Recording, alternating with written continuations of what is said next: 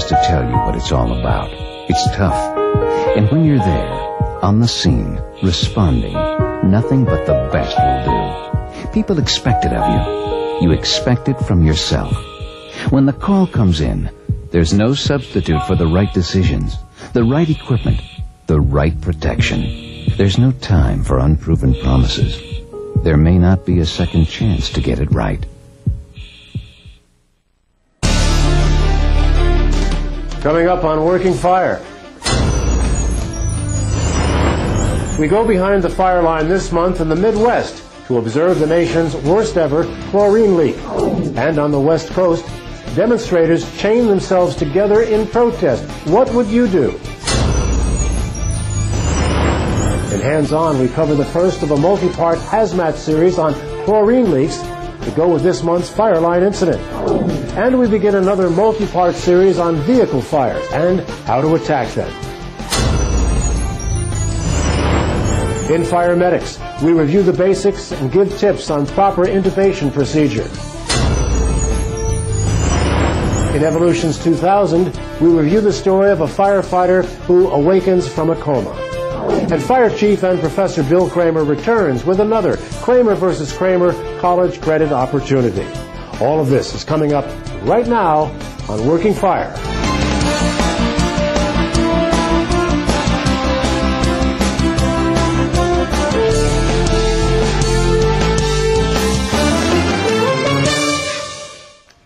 Hello and welcome to Working Fire. I'm Don Marsh. And I'm Gina Curry. In Missouri, we review the worst chlorine leak ever and the risk of death associated with it. And protesters in California have found a new way to demonstrate peacefully, but it's a new headache for emergency responders.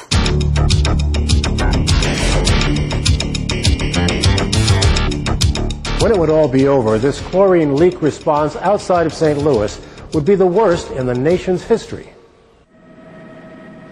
A hose used to offload chlorine from a rail tank car failed, dispersing a concentrated chlorine cloud over the surrounding area.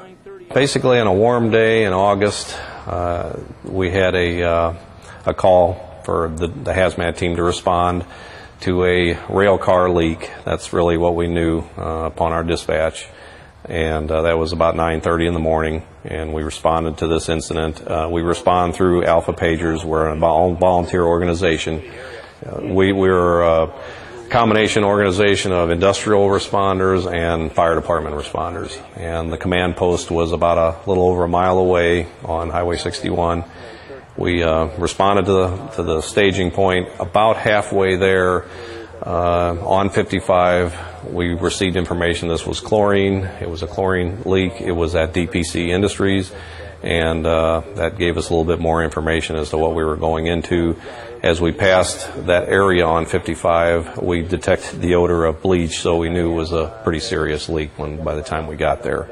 I also put several other teams on standby. We had mutual aid agreements with them, area teams. I had St. Louis County on standby at the time that we responded to the incident. This leak was very large. We're talking well over 50,000 pounds of chlorine. The leak was about 6 feet deep in and around, within probably a football field or so around the leak. So it was pretty deep. Though the chlorine plant had been pre-planned, the hazmat team needed the latest information to determine how to proceed. This is probably the largest incident that we've dealt with, and so responding and looking at that cloud go across the highway, you can't help but for a minute to just look at that in awe and understand that this is pretty serious. We're going to need every resource that we have to stop this leak probably. The first thing I look for is the plant folks. Some individual who is familiar with the operation, who we could get some more information. We've pre-planned that facility. We've walked through it several times, so we knew what to expect. But on the other hand, we need information now on what has happened, what led up to the spill, what was the cause if they knew it, any information we could get on the rail car, the facility, what its operating condition was prior to the leak, and if anybody is needed to be rescued. So we knew it wasn't a rescue. Everybody had evacuated, so we were in a leak control mode. It's a little bit of slower mode, and R7, who was the initial responding agency, understands the hazmat response mode, which is not your typical fire department mode of rush in and take care of it. A lot of planning, safety information that has to be gathered. We had to know what the leak was, where it was, what could we do to stop the leak. We have several tools in our toolbox to make that happen, but we need to know which tools to carry in with us, because now we're about a mile away. That's the initial evacuation, initial isolation zone of this type of leak. So we're a mile away. We have to drive with a pickup truck in level A to get to this scene. So there's a lot of planning and information that has to be gathered before we make that trek, because we're on air, we're using breathing air, we're using chemical protective suits that are very expensive, so we have to plan before we make an entry. You're never really sure if everything you do is going to happen the way you planned it. So you have to have some contingencies, and so we did when we went in for the first time. We didn't know we were going to be able to stop this leak in one entry. So you have to plan for that. And that takes people, it takes resources. The more times you go in and out of the hot zone, the more resources that you need to use. Even though hazmat was the focal point, it was just another sector in the Jefferson R7 Fire Protection District's Incident Command. We are in a supporting role. We are a sector of the Incident Command system. We are the hazmat sector. When we go on the scene, we talk to him, to that commander, establish what it is that we think we're going to do. Once we have a full plan, we brief him on that information so he knows exactly what we're doing. We get some resources from him. We ask for operational level trained firefighters to help us with decontamination process, with helping set up the zones, the hot zone and the cold zone, things of that nature, EMS support. We ask for that. So there are some water supply. There are some things that we need to do our operation in with them. Any miscue in approaching the rail car and affecting the gas shutoff might have meant certain death. Basically, it was our plan to go in to the plant, take a look at the rail car, see if there was something we could do to the rail car or to their system to slow or stop the leak. It was coming out pretty rapidly, so that meant that there was still something pushing it out, because it normally doesn't come out of the car in that manner. So they were augmenting the system with a nitrogen blanket, which certainly pressurizes the system a bit, and which is what caused some of the rapid release of the liquid chlorine, which immediately vaporized into a gas. So our plan was to go in. We took some instrumentation to measure chlorine. When we did so at the plant entrance, what we call in the business, pegged the tube. In other words, it was such at a concentration that was well over the measuring limits of our instrumentation, which was 1,000 parts per million. So it was well over 1,000 parts per million at the fence line of the plant. Our plan was to go in, take a look at the rail car, see what we can shut off, see what we can do there, go into the plant itself and try to shut down their systems. They had some automatic shutdown systems which were activated just to make sure the plant was stable. And then once all of that was taken care of, then we could back out and worry about the rest of the environment around the plant. Fortunately, we went in. As I say, we used a pickup truck to make that response happen. It's very difficult to drive a pickup truck in level A. I will tell you that. My partner Dick had a time doing that.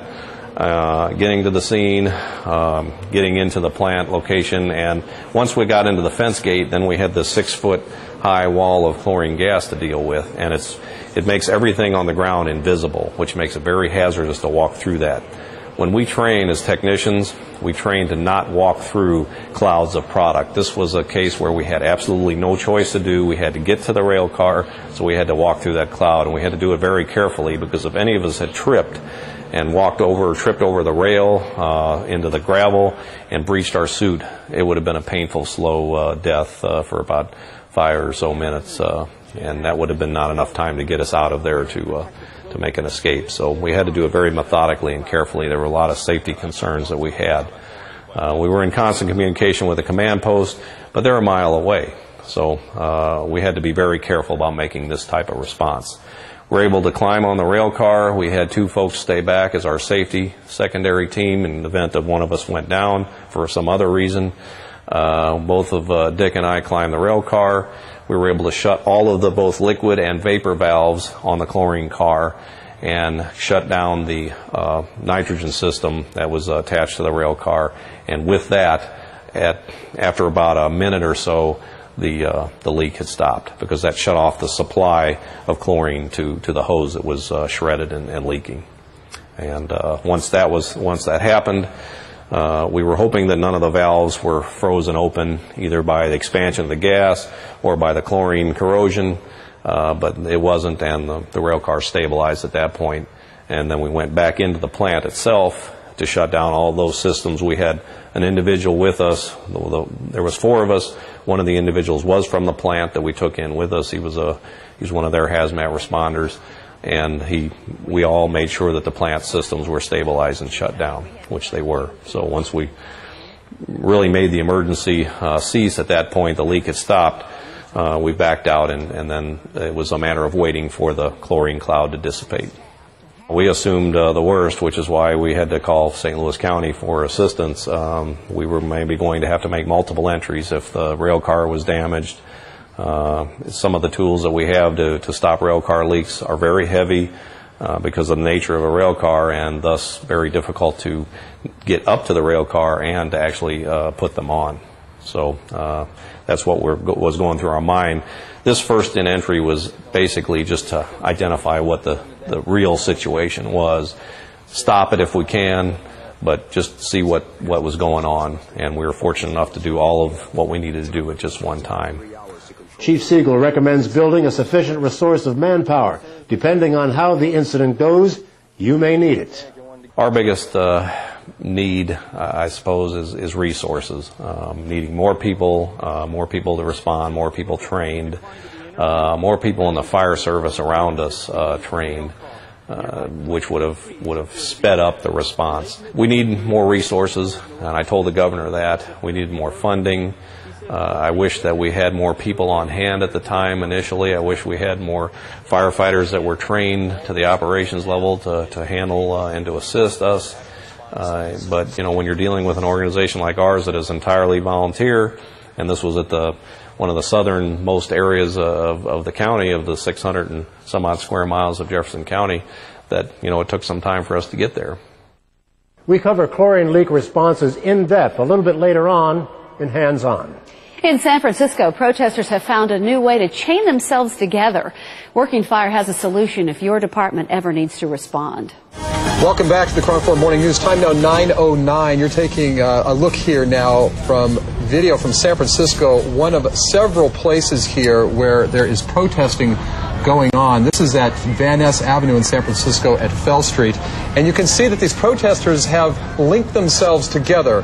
Fire department officials have gone in and unlinked them, I believe by cutting through some of that piping and the chaining they've done to themselves. And then peacefully they've gone into what is now a Muni-bus. A lot been packed into Muni-buses and police cars and taken into custody.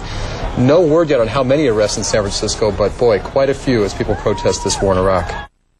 Initially, those shackles were brought about from the fur protesters probably 6-7 years ago, and the protesters from the Iraq War, they used probably 4 or 5 different kinds. Most of them were they were plastic with a metal sheathing around the middle with a rebar pipe welded in between the middle. And some of them had ropes in there, some of them had nothing at all in there, but for the most part they were wrapped in chicken wire, and then the chicken wire was wrapped with duct tape. And their thinking was that the duct tape would gum up our saws, so what we did when we first got there was to take all the tape off and to see what we were dealing with. There was some of them were fully metal pipes that were 1/8 of an inch thick. Some of them were a little less thick. Well, we first came out with a small Dremel tool, and we were using that, and we were burning a lot of blades.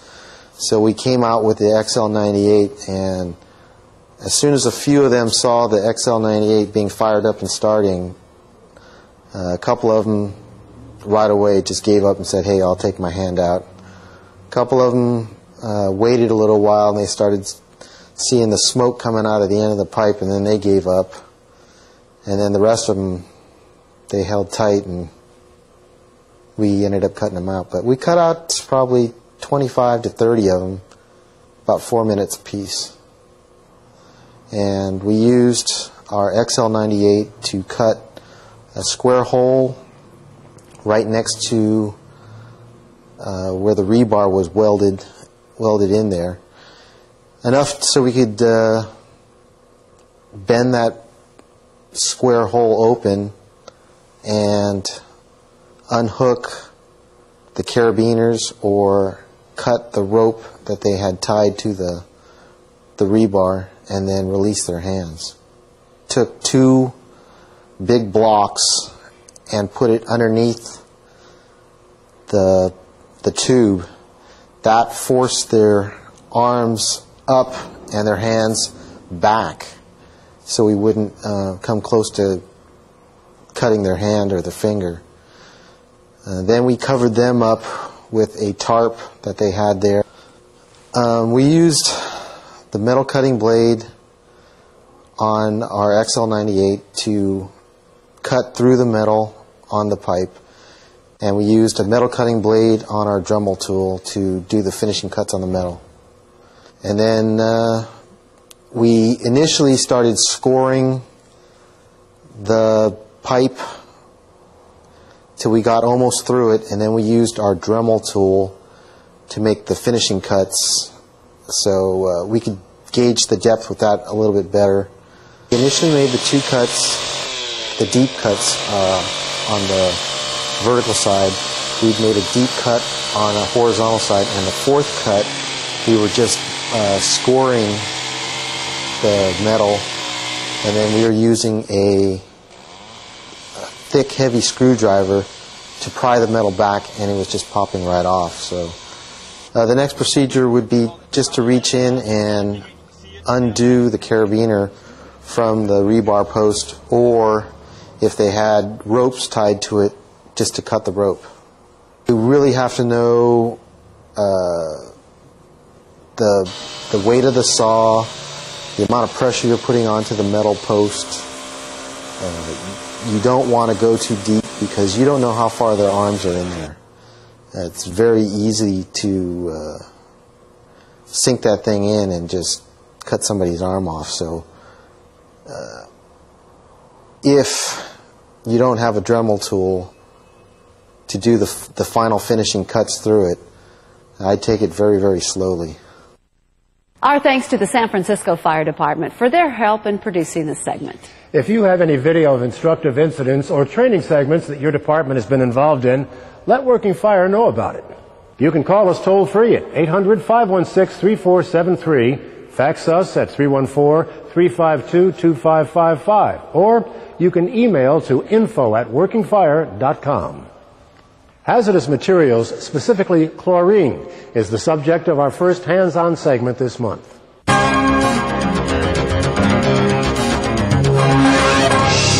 As we learned in Fireline this month, chlorine can be bad news. In part 1 of a multi-part series, we learn more about it.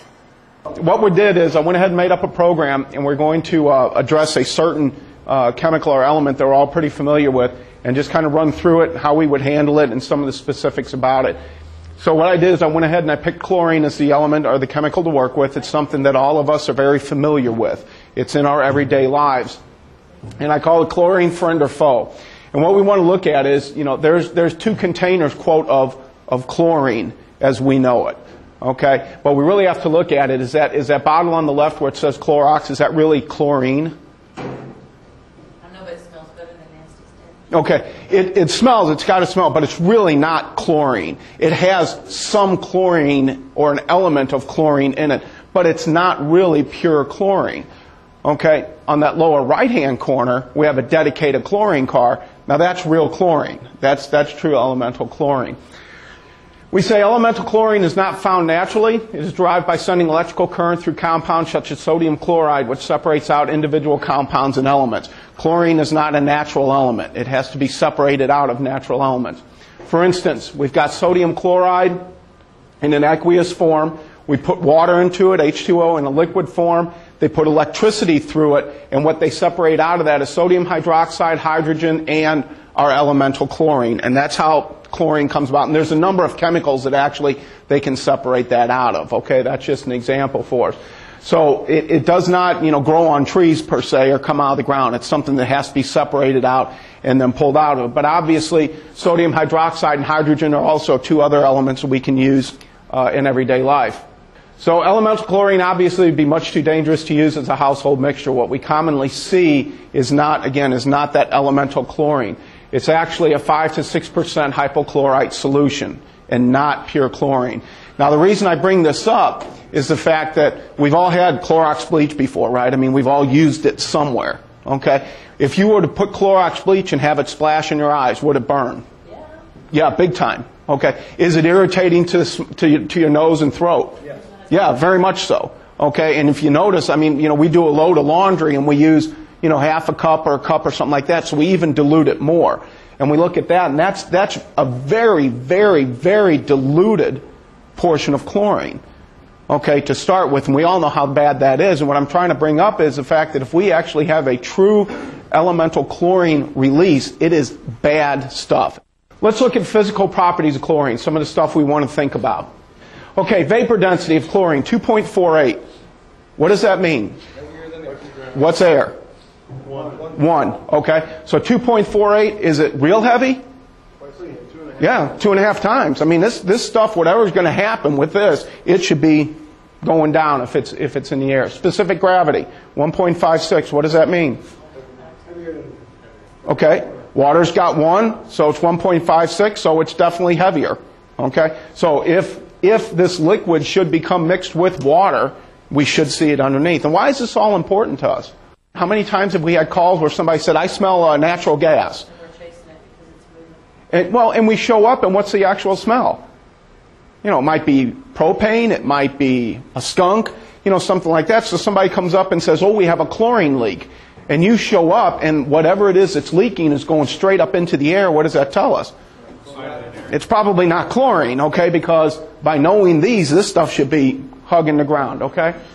Freezing point, 150 degrees below 0 Fahrenheit. What does that tell us?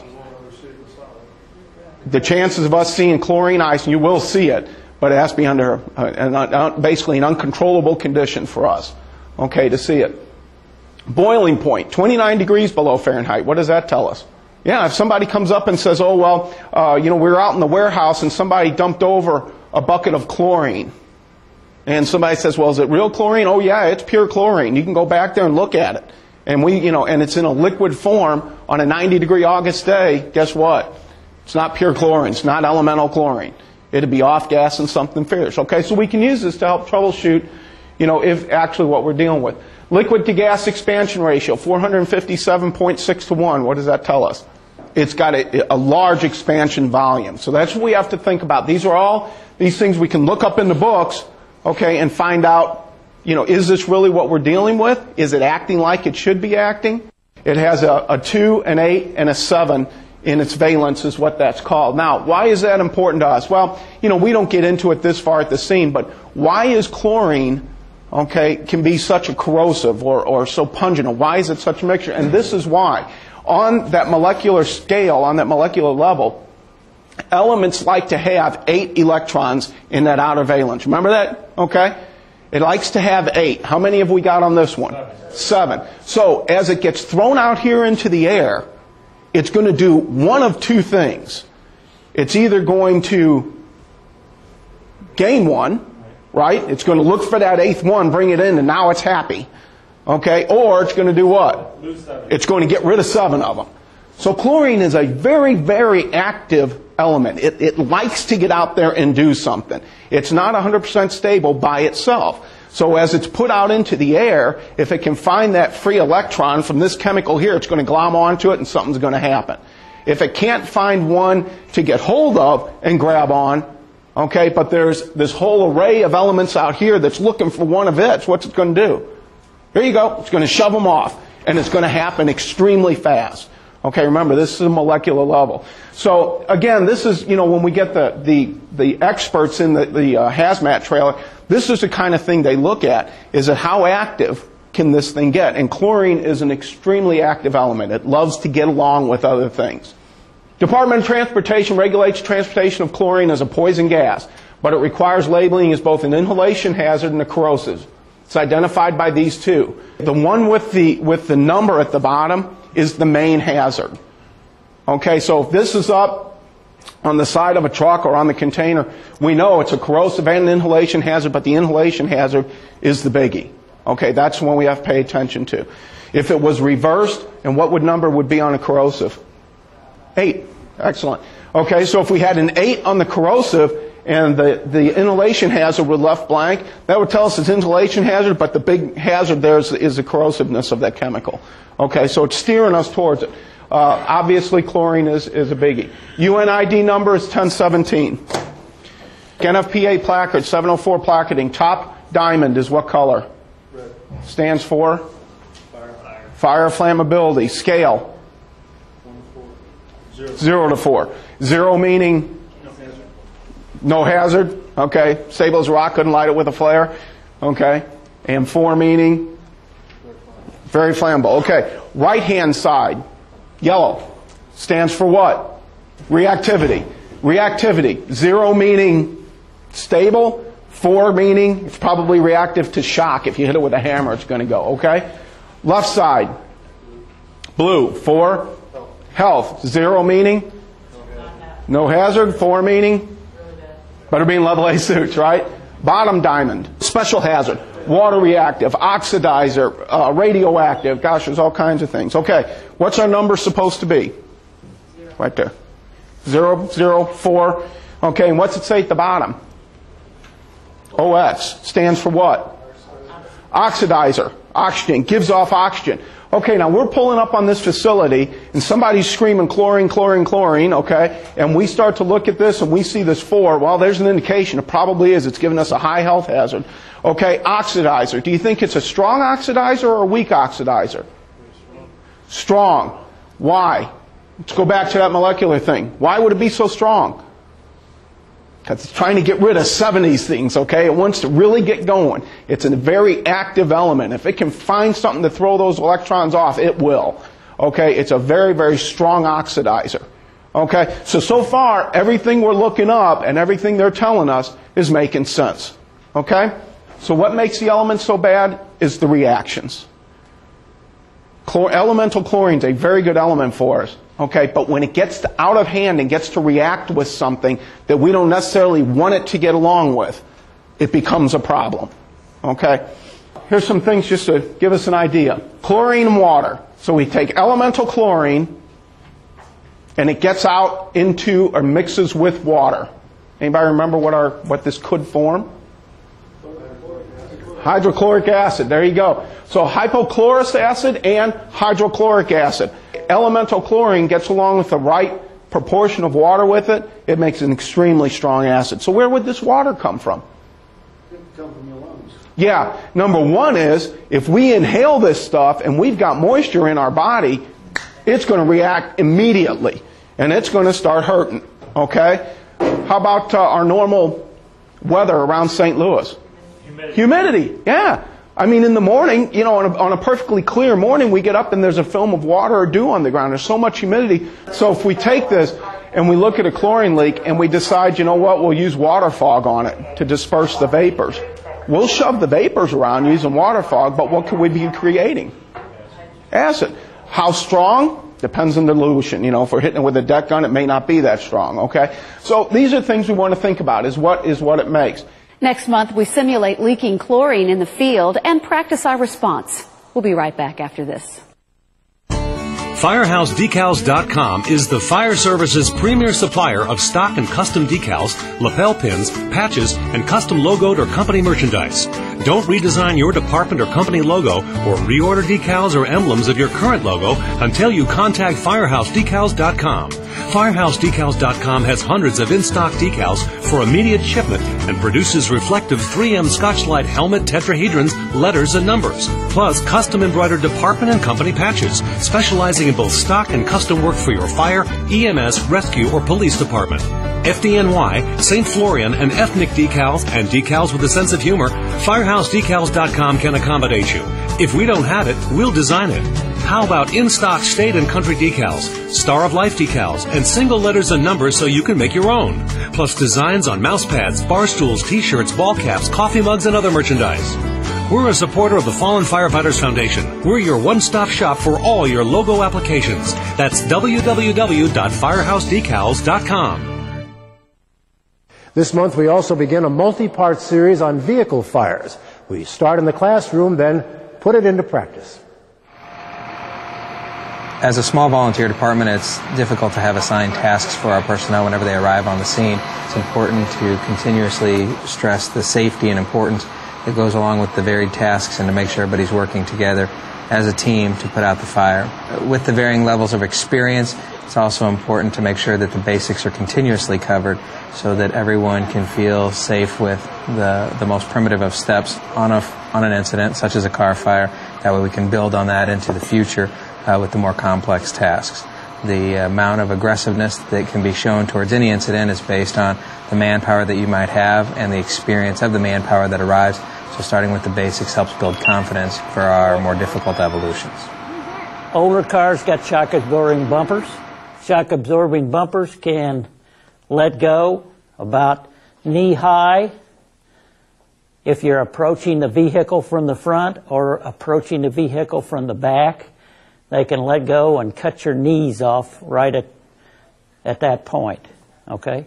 They will usually let go on one side or the other.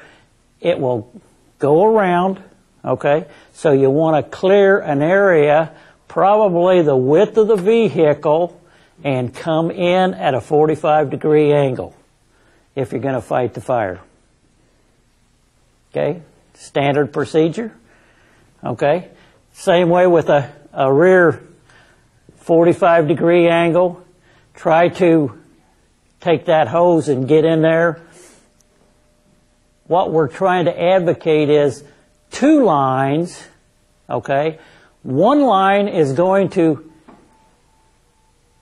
hit the shock absorbing bumpers, cool that, and cool the gas tank. The other one's going to take care of the fire. Okay? It doesn't take that much water. If a car is involved and pulled off the road and he's set the grass on fire underneath, okay? It's burning underneath. Sweep the car underneath going up. You will usually put the fire out by sweeping it with one nozzle, okay?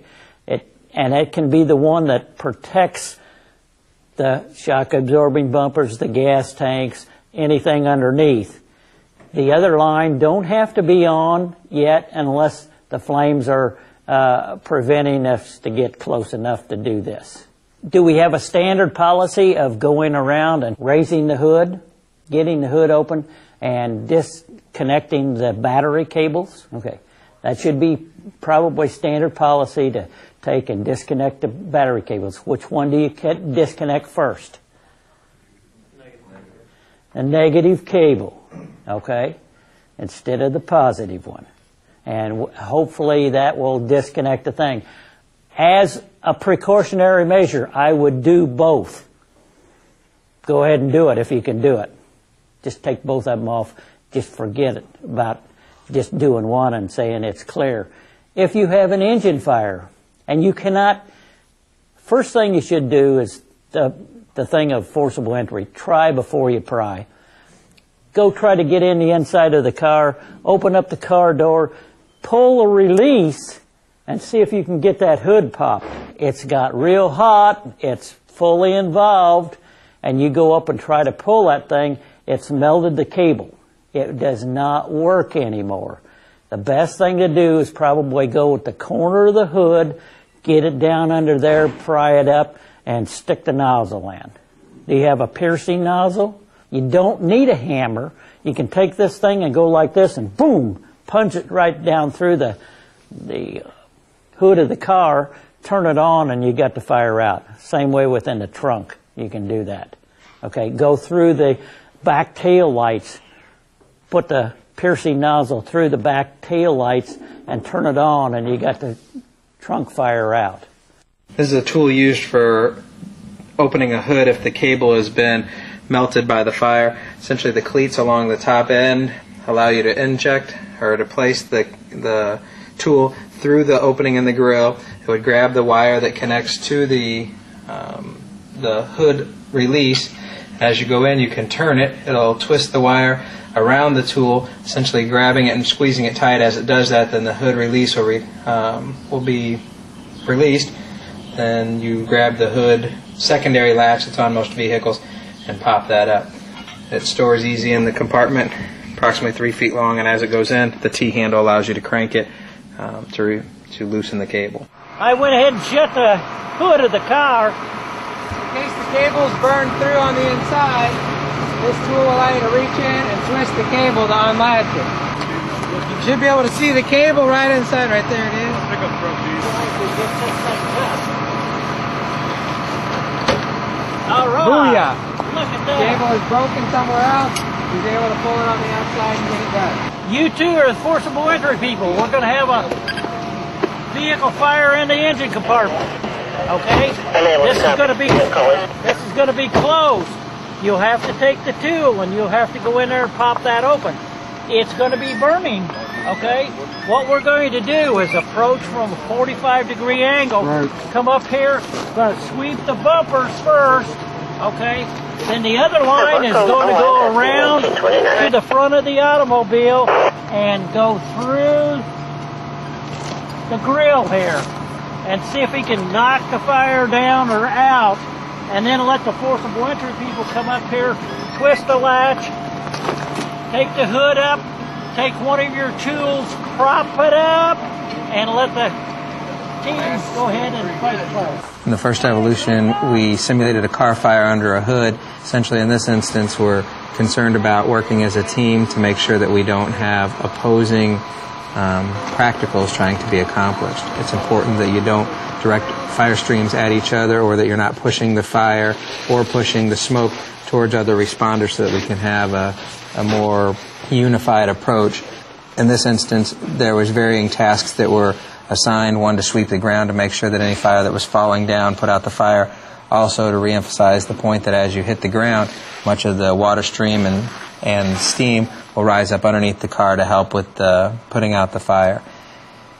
At this time, we cleared a space, or cleared the fire and the heat from the forcible entry team that would gain access to the hood. In this evolution, we probably have 12 people working, which is uncharacteristic for many of our incidents. As a small volunteer department, we may respond with 3 to 5 people, depending on staffing availability. So in this instance, we're able to be aggressive and have multiple people doing individualized tasks. Whenever on a real incident, you may have one person that has to do multiple tasks. Aggressiveness and time are therefore changed. You can't be quite as aggressive with a smaller team. You also take more time to accomplish a task. But it was important for each team member to understand their own individual task, and then to be able to watch other people's tasks so that they could gain the knowledge. If you can sweep it down there, come up here, turn it on a fog, and get up here about 8 foot from it, and spray it up underneath there until you don't see any more fire. Then shut it down. Stay down there and look, okay? Watch for the fire. Once you've cleared this, sweep along the shock-absorbing bumpers here, and you have to do that before these guys can come around here with their hose, spray it through the engine compartment. Once they spray it, then knock it down, okay? Forcible entry people should be right behind them, and when they shut the nozzle down, they just step aside a little bit and wait to see if there's any flare-up. Forcible entry people will open this up, prop the hood up, and take their other tool and rake through anything that needs to be overhauled. Okay? It's that quick and that simple. Remember, try before you pry. It'll make your job a lot easier, people. You'll get into it a lot better. Now, since this stuff is plastic and it gives, if you have to pry this thing up with a tool, you going to have two tools if you're going to pry it up, one on either side of the latch. Okay? And it's tough to do. This thing will give away. You have nothing to pry from.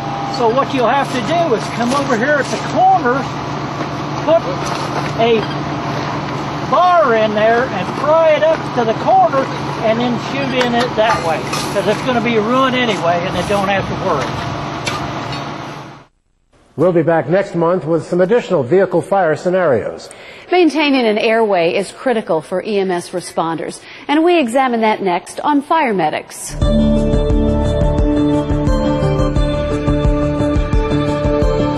Improper intubation is one of the leading causes of insurance casualties against departments. Let's review the proper procedures. We're here today to talk about endotracheal intubation and how to do it safely and how to avoid some of the common pitfalls that paramedics will experience when they're doing endotracheal intubations. The first thing we'll talk about is some of the different equipment that we'll use, and I'll show you the different pieces of the equipment, and then we'll demonstrate an actual endotracheal intubation on this mannequin here. The first thing to remember about endotracheal intubation and airway management in general is that you have to have a patent airway in order for it able to be managed and to ventilate a patient effectively. So the very first thing that we look for when we're managing a patient's airway is the ability to ventilate effectively. We do this by one of two methods. We either use a head tilt chin lift position in order to open up the airway, or we can use a modified jaw thrust, which is only going to be used in the cases of spinal cord injury. The head tilt chin lift is a much easier method to use, and it's much more effective and doesn't provide as much strain on the rescuer. So that will be the procedure that we will use today. Once we have the patient and they are in the proper position with the head tilt chin lift, we should be able to ventilate the patient and provide adequate oxygenation for them while we prepare for our intubation procedure. One of the most important things to providing good ventilations is making sure we have our bag hooked up to 15 liters of oxygen, providing 100% oxygenation, and we have a good, tight mask seal. The rubber mask has to come in contact with the face and prevent any air from escaping around the mouth when you try to ventilate the patient. Some of the clinical parameters that we're looking for when we're ventilating the patient is good chest rise and fall and a lack of belly insufflation and a lack of air going down into the belly. When we ventilate these patients, we need to do it nice and slowly over the course of 1.5 to 2 seconds, making sure we have good rise and fall, and making sure we don't squeeze the bag very rapidly. We need to ventilate an adult patient about 20 times a minute, between 12 and 20 times a minute. And one of the biggest pitfalls that we run into is adrenaline. When we're managing a patient's airway, we end up doing what we call EMS Olympics, where they squeeze the bag as quickly as possible for as long as they can. And what happens is most of that air then ends up going into the belly and providing for a huge belly and making our intubation and other things more difficult. So the first thing that we were going to do to demonstrate our airway management of this patient, endotracheal intubation, I'm going to use Rick. Rick is going to assist me, and he's going to provide the ventilation for the patient while I prepare my intubation equipment. Once we have a patient who's being ventilated, we like to have an airway in place. That way it doesn't have to hold the airway open using a head tilt chin lift. We insert the oral airway hook side up to the back of the airway, twisting it down into place, coming to rest on the lips. This is going to provide an open airway by moving the tongue out of the way. And then Rick is going to place the bag on the patient's face, and he's going to provide bag valve mask ventilations at a rate of about once every 5 seconds, looking for good chest rise and fall. While Rick is doing his ventilation, I'm going to check and make sure I have all my equipment that I'm going to need to do the endotracheal intubation. Pieces of equipment that are going to be vital. We need to have a stethoscope in order to listen to the lung sounds. We need to have a suction unit available. One of the common pitfalls for endotracheal intubation is a large amount of bleeding or vomitus that occurs in the oropharynx. When patients vomit or they have bleeding going on in the mouth from trauma, we have to remove the vomitus and the liquid from the airway so we have a clean intubation. So we need to have our suction unit ready. We need to have something to hold the tube once it's in place. This is a commercially made endotracheal tube holder. We can also use this, or we can use 1-inch or 3-inch tape in order to hold the tube in place. We need to have our endotracheal tube. These come in different sizes based on the size of your patient and the need that you're going to do, whether you're going to intubate either nasally or endotracheally. We're going to intubate endotracheal today, so we're going to use an 8.0 endotracheal tube. And you'll notice there's also kind of a malleable device. We call this a stylet. It needs to be inserted into the tubes. One of the common pitfalls that paramedics can run into is the failure to use a stylet in their endotracheal tube. The stylet is a malleable device that gets placed inside the endotracheal tube by the paramedic, and it gives the tube some rigidity, so it's able to be shaped or placed into the glottic opening or between the vocal cords when we intubate. We also want to make sure that we have a 10 cc syringe available to where we can fill the distal cuff once we place the tube in the patient's lung. And this is going to provide a secure airway as it fills up the trachea with the balloon. One of the other things I want to make sure that I have ready, or if things go badly with my intubation, is a pair of McGill forceps if I have to remove some sort of obstruction that I find, and my different confirmation devices that I'm going to use. The foremost confirmation device is going to be the stethoscope, where I'm going to listen to the chest and listen over the epigastric space to make sure that we have good ventilations and no air going into the belly. These two other devices, this is a colorimetric end-tidal CO2 detector, which is going to detect the amount of carbon dioxide in the exhaled air that the patient has. And this is also an esophageal indicator device, which we're going to place on the end of a tube, and it's going to tell me whether the tube is in the right place or not, if it's in the esophagus or if it's in the trachea like it should be. We also have a digital version of this colorimetric device, which is the one that we use here at the St. Charles County Ambulance District, which provides a little more of a quantitative type measurement of carbon dioxide in our patient. So we have Rick getting ready for his endotracheal intubation. At this time, I'm going to choose a laryngoscope and a laryngoscope blade. This is a Macintosh blade. This is a number 4 Macintosh blade, and it's going to facilitate me to intubate the patient and place the tube in the trachea. So I have my device. I make sure my bulb is tight and white, making sure it has a bright light, because that's the only way I'm going to be able to see once I place this into the mouth. I need to have a light that works. So it works. I have my endotracheal tube that I'm going to need, and I have my stethoscope available. At this point, I'm going to go ahead and have Rick give me about 3 or 4 ventilations in rapid succession to hyperoxygenate the patient.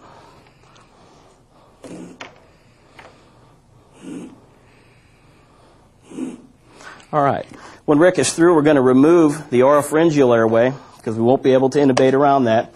We're going to place the patient's head in a position where the chin is high and the forehead is low. What this does is facilitate us to be able to view the trachea and the glottic opening with less force. We place the tube, or the laryngoscope, into the vallecula, which allows us to visualize the vocal cords, which is what we're looking for. We take our endotracheal tube, and we place the tube between the vocal cords and pass it. Generally, in an adult patient, we stop between 23 and 25 millimeters on the tube, and the gradients are marked on the tube. Once the tube is in place and we've seen it pass right through the glottic opening, we'll go ahead and put 10 cc's of air into the balloon. We'll always hold the tube. One of the biggest problems we see with adrenaline and a procedure like this is the tendency to remove the tube or pull on it when we're trying to secure the tube in place. We're going to hold the tube in place while Rick comes over and attaches the bag valve device to the endotracheal tube. After the device is placed, we'll go ahead and confirm tube placement by listening to lung sounds in the epigastric area. We'll place the stethoscope over the stomach, and we listen for any kind of gurgling or air movement in the belly, and then we listen to the lungs on left to right to make sure that we have good equal rise and fall and good swooshes of air coming through. Now, one of the big things that we may recognize when we're listening to lung sounds is the fact that the tube may be advanced too far. And if the tube gets advanced too far, it's going to have the tendency to go into the right main stem bronchus or the right division of the trachea. And at that point, the patient's only going to be effectively ventilated on the right side.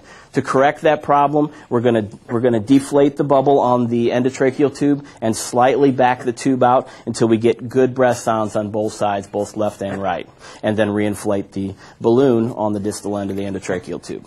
Once I have that and I've confirmed that it's in place, I have some secondary confirmation devices that I'll try to use. If, Rick, you want to remove the endotracheal tube. This is called an esophageal detector. Put it on top of the tube, and we with it squeezed, and we let go. If it's in the trachea, which is a rigid structure, the balloon will go right back to its normal size. If this was actually in the esophagus, when I squeezed it and put it on, it would actually stay squeezed because it would suck the soft tissue of the esophagus and prevent it from actually expanding again.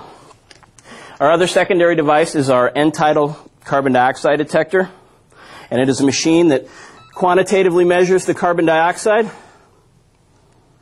through the exhaled air. The bag valve map clips right onto the top of it, and we have a device that'll measure it. And as we ventilate the patient and the patient would exhale, their exhaled air would go by, it would give us a measurement on this device in millimeters of mercury. Generally, for a normal patient, we look for between 35 and 45 millimeters of mercury on our end-tidal CO2 detector. Once all of those devices are in place and we're confirmed, last but not least, we want to make sure that we secure the device. One of the biggest pitfalls that we run into with endotracheal intubation is tube dislodgement as well. And some of the things to remember is to always make sure your tube is secured and to always check your tube after any time the patient is moved. Well, this is a commercially made device where the tube slips into an opening and then into the patient's mouth between their teeth.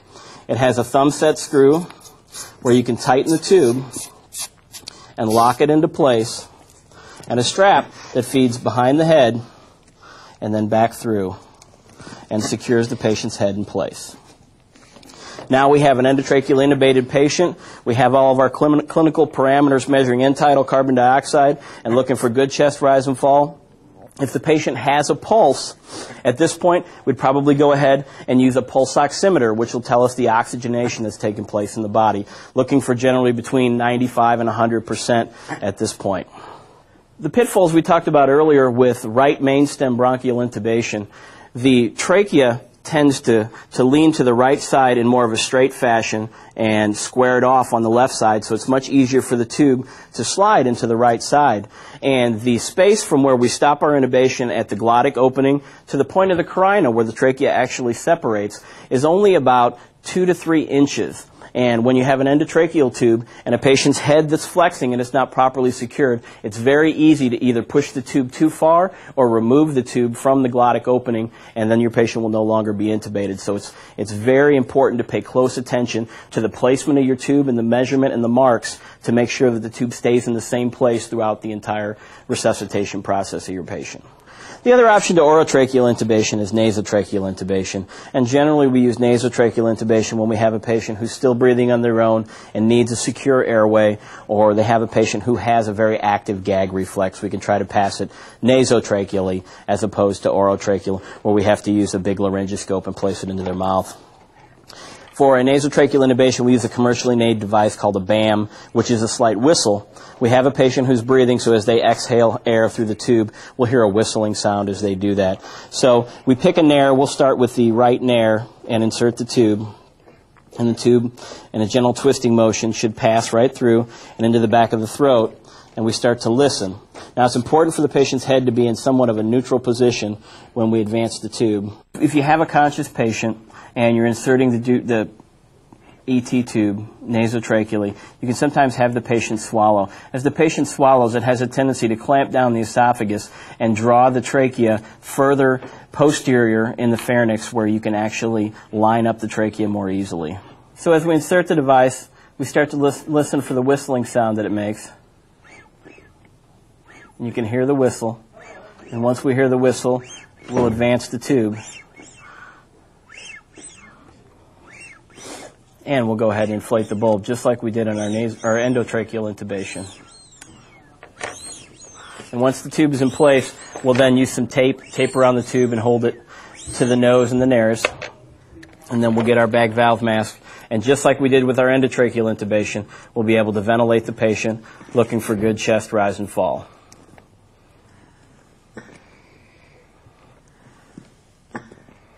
And this is just as secure as an airway as an endotracheal intubation orally, but it has the tube will actually be a little further down when you look at it, so you won't be able to use the same indicators that you do for orotracheal intubation as the markings on the tube. Our thanks to the St. Charles County, Missouri Ambulance District for its assistance in this segment. In Evolutions 2000, we have the heartwarming story of a firefighter returned to us. And Chief and Professor Bill Kramer has another college credit opportunity for you in Kramer versus Kramer.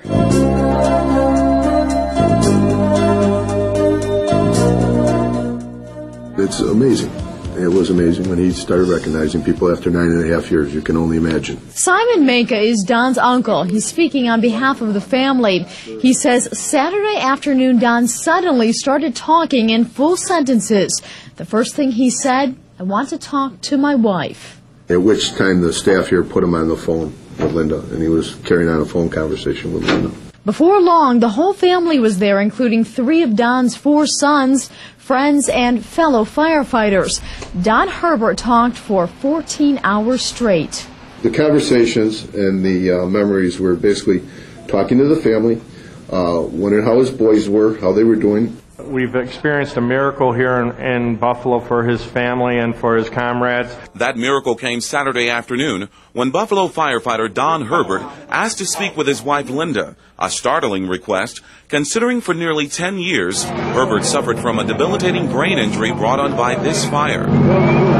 There was a snow load on the roof, and all of a sudden this whole roof just collapsed in on these men. At that time there was an announcement that somebody was trapped up in the attic, unbeknownst to me, being Don, my brother-in-law. He was without oxygen for at least 6 minutes, leaving him in a coma for nearly 3 months. One neurologist calls this case a mystery, saying perhaps the same chemicals that wake us up in the morning were not functioning in the firefighter's brain. I know anecdotally there's less than 5 cases in the world where people years out have woken up after, a severe brain injury, but nothing like this this far out. As cynical as I am, and a lot of other firemen are, it makes you stop and think about the power of prayer.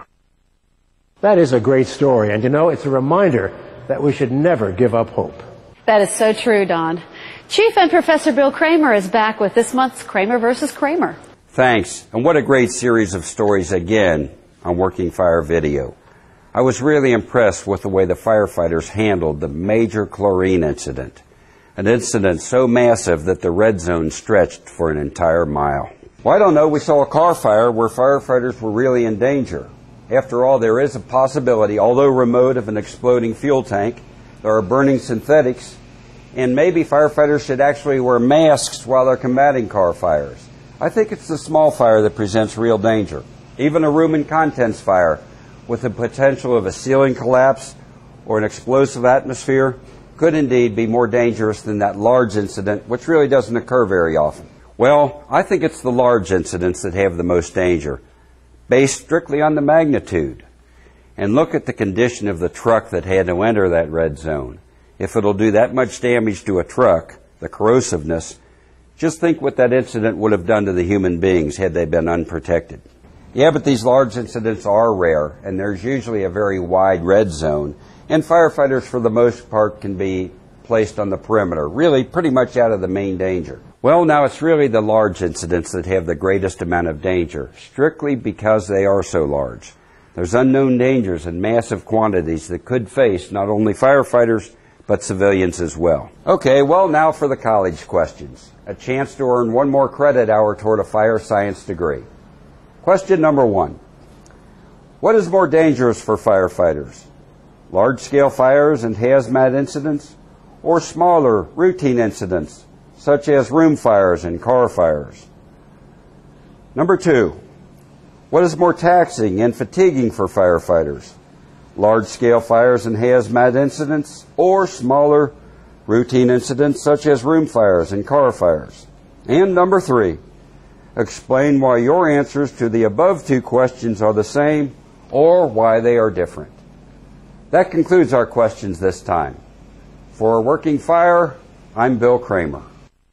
Get your fire science degree by enrolling in Working Fire's continuing education program through the University of Cincinnati. Call Working Fire toll-free at 800-516-3473 to find out how. And don't forget our new address. Working Fire Training Systems, 6974 Chippewa, St. Louis, Missouri, 63109. That's it for this edition of Working Fire. Thanks for watching. See you next time, and stay safe.